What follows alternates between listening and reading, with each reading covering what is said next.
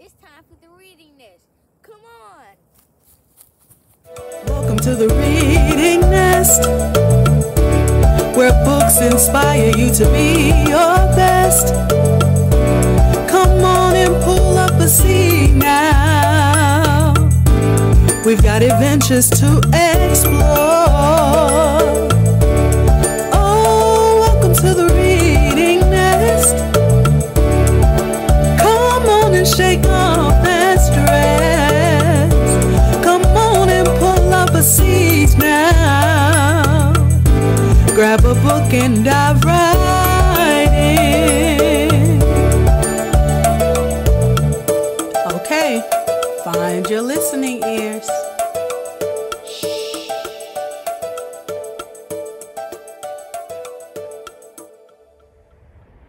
Hey everyone, and welcome to the Reading Nest. I'm Patrick, and I'm so excited that you joined me today.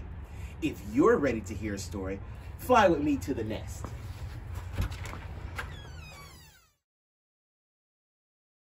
Welcome to the nest, and I'm so excited that you joined me today because I have a very special surprise for you all. Today, here at the nest, we have our very first guest reader, and her name is Miss Stacie, and she's a very special friend of mine. She came here because she wanted to share one of her favorite stories with you all. So, let's meet Miss Stacie. Hi friends, my name is Stacie and I'm friends with Mr. Patrick who runs the Reading Nest. I was so excited when he asked me to read a book for you. You know what I love about reading is that you can travel anywhere with your mind and you can learn about new people, new places, even new animals. And so that's why I wore my overalls today, because we're going to read a book about going to visit a farm. Have you ever visited a farm before? They're so cool. And you get to see all kinds of plants and animals. And sometimes in the springtime, you get to see baby farm animals. So today we're going to read the book, Baby Farm Animals, and you're going to learn what all the different baby animals are called. This is a baby sheep. Baby sheep is called a lamb. He likes to run in the grass that grows in the meadow. Baby cats are called kittens. Kittens love playing in the farm. At night, the farmer gives them cow's milk and they cuddle up together in the big barn. And you know what? I bet they purr together too when they're sleeping. It's very cute. Baby rabbits live in a hutch or they live in the wild, which is a little house for them. She sniffs noses with the kittens and puppies because they're all friends. That's what's great about life on the farm is all the animals can become friends. Baby guinea pigs also have a hutch. Have you ever seen a guinea pig? That rabbit has been up to some mischief, says the brown guinea pig. Uh-oh, Mr. Rabbit's playing games. Baby donkey loves to eat juicy carrots. He's sitting down because he's tired. Somebody is trying to make him stand up and follow those carrots tied on the end of the stick. He says, I know that trick. Look how cute this little baby donkey is. Baby ducks are called ducklings. They swim in the pond with their wide-webbed feet. Why don't you come for a swim? They ask the little chicks. Baby chickens are called chicks, and they cannot swim. The baby chick said, cheep, cheep, mother says we must look for worms and stay out of the water. Well, that's nice that they listen to their mommy. Baby pigs are called piglets. They love clean straw to sleep on. A piglet digs with its nose, which is called a snout. If you pick him up and chase him, he will squeal for his mother. He'll say, help, help. Baby dogs are called puppies. They stay in the stable close to the horses. They growl and bark at strangers. Or sometimes they just bark to say hello. They pretend that the shoe is a big toy, and then they'll growl and bark at that too and play with your shoes. Do you all have a baby puppy at home? Baby goats are called kids, just like you. Just as little boys and girls are called. They try to knock each other down sometimes, though. That's not very nice.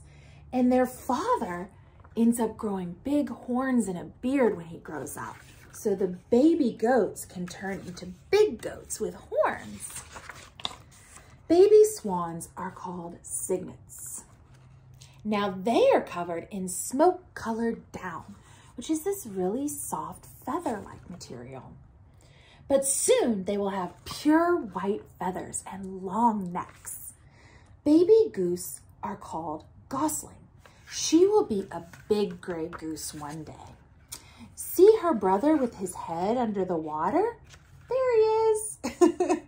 He's looking for something to eat. Baby horses are called foal. She could walk the same day she was born. Wow, humans can't do that. Now after a week, she gallops. When she is 2 years old, she will be a beautiful horse, and she'll be able to carry a rider on her back.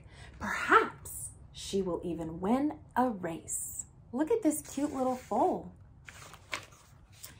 Baby pony is taking kitten and puppy for a ride. He is a Shetland pony, so he will not grow very much bigger than this. So even when he's an adult, he's a small little pony called a Shetland pony. And then there's a baby cow. The baby cow is called a calf, and she says, "Moo, it's time for lunch." Baby cow is hungry. I hope you enjoyed learning all about the baby animals on the farm. Have a good night. Bye. Thank you, Miss Stacie, for sharing and reading one of your favorite children's stories to us. And I hope you guys learned a lot about the different baby farm animals there are. For our next story, I'm going to take you on an adventure. But before, I have one question for you. Have you ever wondered if there's life in outer space? Well, our story is just about that. It's called Lights on Wonder Rock, written by David Litchfield. And our character Heather is very curious about life in outer space. Let's find out about her adventure.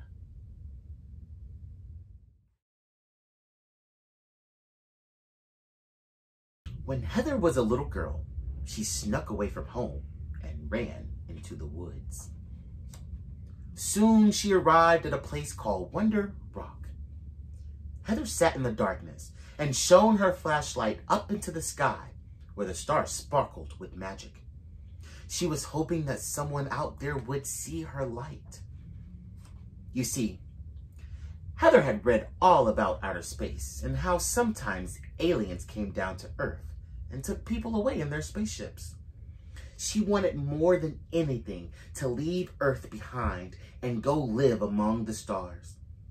So she flashed her light off and on, off and on, off and on, off and on, off, and all of a sudden, a spaceship arrived.